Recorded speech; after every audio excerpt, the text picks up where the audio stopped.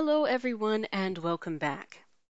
So we have now learned an additional technique to help us to calculate definite integrals. Previously, we had 5 main methods that we were using, 3 methods that could be used to get exact values, 2 methods that could be used to get estimates, and now we have a 6th method that can be used to calculate definite integrals exactly.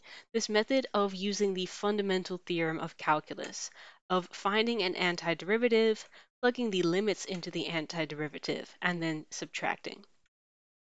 Now, yesterday in our drill set, I gave you a bunch of problems and I told you I want you to use the fundamental theorem on all of these problems. But the difference between yesterday's problem set and today's problem set is that in today's problem set, I'm going to give you a mixture of a variety of integrals. And once again, it will be up to you to decide what method is most effectively used to calculate the integral that I have given you. Now, students generally agree that what we're dealing with right here, this kind of thing, is what makes Calculus 2 particularly challenging. And this is really sort of your first class where there are a lot of different methods on the table to solve any particular problem. This is really your first math class where a big part of the work is simply deciding what method to use. So once again, let's pause for a minute and let's simply talk through my thought process and my reasoning when I go to choose a method to evaluate a definite integral, and hopefully my sharing my process of how to choose a method will help you to choose a method as well. As a matter of fact, I went ahead and created a little flow chart to just capture sort of the things that I think about and the things that I look at as I am going to calculate a definite integral and how I tend to decide what method I'm going to use. So I start out and I have a problem, and the very first thing that I ask myself is, am I calculating a definite integral that I have opposite limits and I have odd symmetry? I love it when this is true, because when this is true, if this is a yes, if the answer to this question is yes, then the odd function rule tells me right away that the value of that definite integral is 0. So that's the very first thing that I check, because if this is true, it'll, end the question right away. Now suppose that I'm unlucky and I am not able to use the odd function rule for my definite integral. The next thing that I check is, can I find an antiderivative of the function that I'm integrating very, very easily? If I can easily find an antiderivative, then I will go ahead and use the fundamental theorem in that case, because all 3 steps of the fundamental theorem will be easy if this is true. Now suppose that I don't have odd function rule at play, and suppose that the antiderivative of the function is something that's not really easy to find. The next thing that I'm looking at is the graph of the function, and I'm looking at geometry. Is the area under the curve, is the net area something that I can find using a standard geometric formula, like for a triangle, rectangle, trapezoid, circle, that kind of thing? If it is possible for me to find the area under the curve using geometry, then I will typically go with a net area calculation to find that definite integral, because this will get me an exact value pretty quickly. Okay, so now I'm in the situation of, all right, I couldn't use odd function rule. I didn't have a super easy antiderivative. I couldn't get the net area exactly using geometric formulas. If all these things have failed, the next thing that I'm looking at is, can I find any antiderivative for this function at all using the rules and techniques that I know so far? If I can find any antiderivative at all at this point, I'm going to go ahead and use fundamental theorem. I'm going to go ahead and use fundamental theorem in that situation and just plug those limits into the antiderivative that I can find. Now, suppose that I'm working with a function where it's very difficult for me to find an antiderivative, or maybe it's just impossible for me to find an antiderivative at all. If I am unable to find an antiderivative, the next thing I'm asking myself is, okay, is my integral something that I can split into simpler integrals? For example, if I use the pit stop rule, can I split my integral into a couple of simpler pieces? If I can split my integral into simpler pieces, then I ask myself all of these questions again about each piece of the integral. Does the pieces of that split up integral have odd symmetry? Do the pieces have easy antiderivatives? Do the pieces have easy areas under the curve? Can I find any antiderivative of the pieces? If I can split the integral into pieces, then I ask these questions again of every single piece.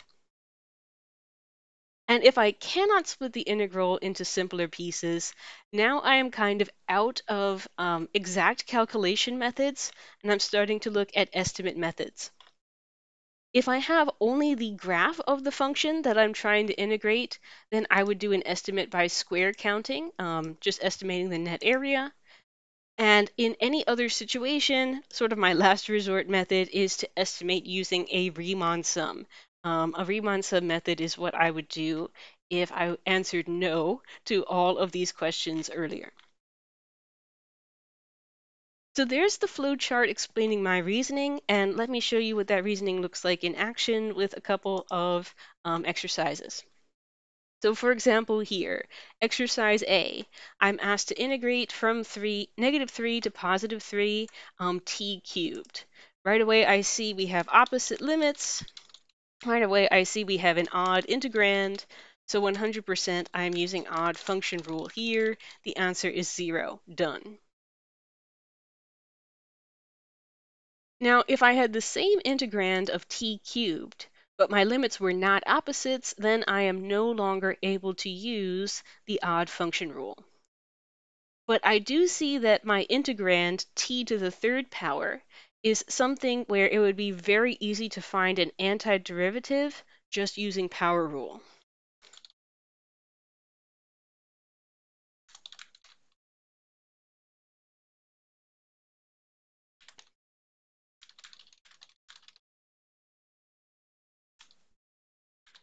So in this case, I would use the fundamental theorem to calculate this definite integral. I would find that antiderivative, plug in the two limits of integration, and then subtract. That's what I would do here. Okay, part C. How would I approach an integral that looks like this one? I'm seeing that my limits are not opposites, so I cannot use any odd function rule here. Looking at this function, because I have an absolute value in this function, I recognize this as something that I do not have an antiderivative rule for.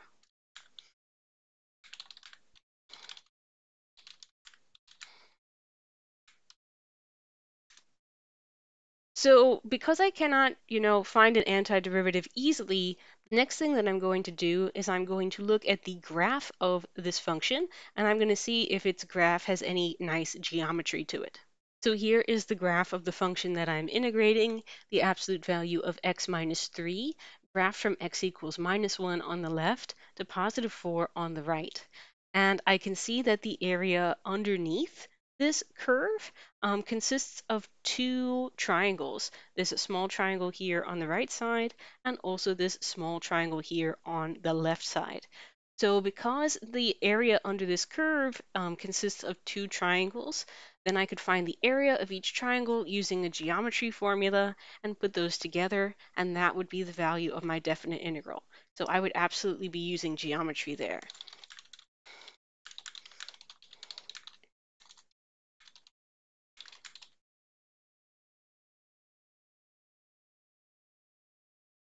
What about this one?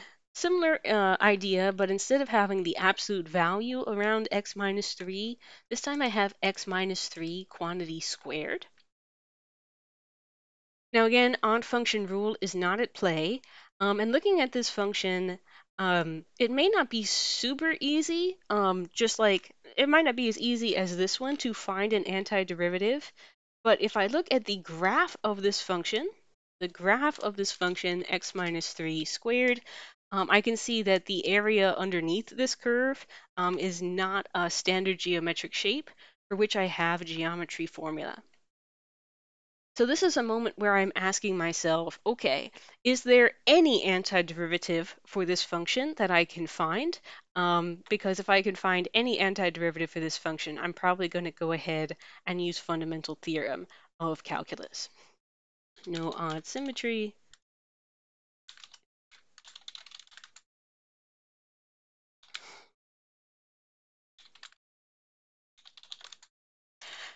Now, at the moment, it doesn't seem like this is an expression to which I can apply the rules of integration that I have learned so far. However, if I simplify this integrand by expanding what's in those parentheses, I can see that the thing that I'm integrating is equivalent to x squared minus 6x plus 9. And I can find the antiderivative of this expression using just power rule and sum rule and difference rule and constant multiple rule.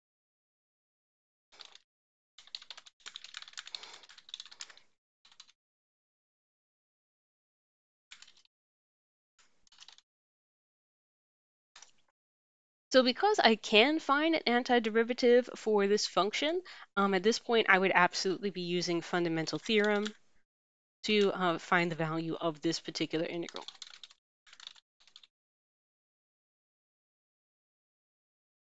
Okay, now what about this function here? Integral from -1 to +3 of f of x, where f of x is given by this piecewise function. Now, looking at this piecewise function, piecewise functions, we have no antiderivative formulas for piecewise functions. The odd function rule does not apply here.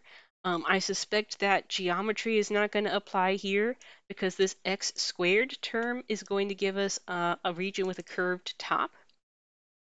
So what I'm going to do is I'm going to split this complicated integral into 3 portions using pit stop rule.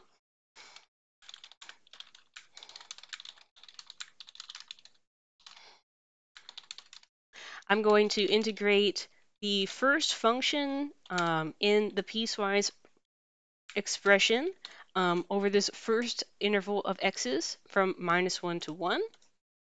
I am going to integrate from 0 to 2 this second piece, 2x squared. I am going to integrate from 2 to 3 this final piece, 4 dx.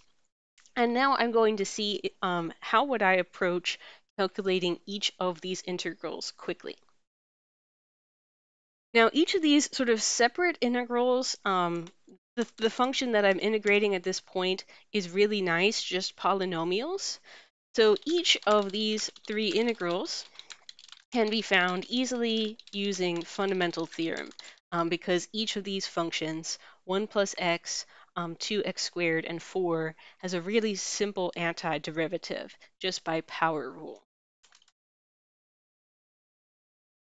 So applying power rule and fundamental theorem, I would calculate the value of each of these 3 pieces, and then I would just add the results together to get the total integral from -1 to 3 of this piecewise function. What about this guy here, integrating from 2 to 4 the function f of x dx, where the function f of x is not described at all using a formula, it's simply described using a table. Now, as soon as you see a table of data for your function, you're basically funneled right away into having to do a Riemann sum estimate. Because, if you're just given a table of data, then all of these checks in the flowchart fail right away. If you just have a table of data, you don't have enough information to determine if there's odd symmetry. If you just have a table of data, you don't have enough information to find an antiderivative. If you just have a table of data, you don't have enough information to determine the shape of the region under the graph. So all of these checks fail. And if you're given a table of data, you're automatically working down here, doing an estimate by a Riemann sum. So that's what I would do because that's what I would have to do in a situation like this one. Finally, let's consider this scenario. I'm asked to integrate from 0 to 3 the square root of 1 plus x cubed. Now, first thing that I'm checking is odd function rule. Well, odd function rule is out because my limits of integration are not opposites. The next thing I'm checking, is there any geometry that I can exploit in this graph? So off I go to Desmos, and I'm integrating the function 1 plus x cubed. And I'm checking to see what that graph looks like between the limits of 0 and 3. But alas, because of this sort of curved top, the region under the graph doesn't have a nice geometry formula that we can use. Is there a really simple antiderivative that I can see right away? And the answer, unfortunately, is no. We do not have any integral rules that apply to an expression like this one, where there's something, quite complicated underneath a square root.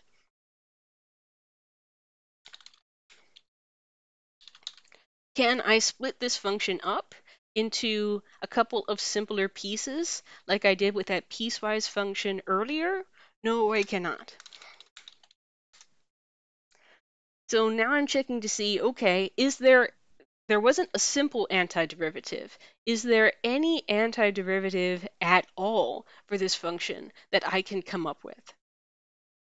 Unfortunately, this expression cannot be simplified, and since it cannot be simplified to look like something for which I have an antiderivative rule, I would not, in this situation, be able to come up with any antiderivative at all.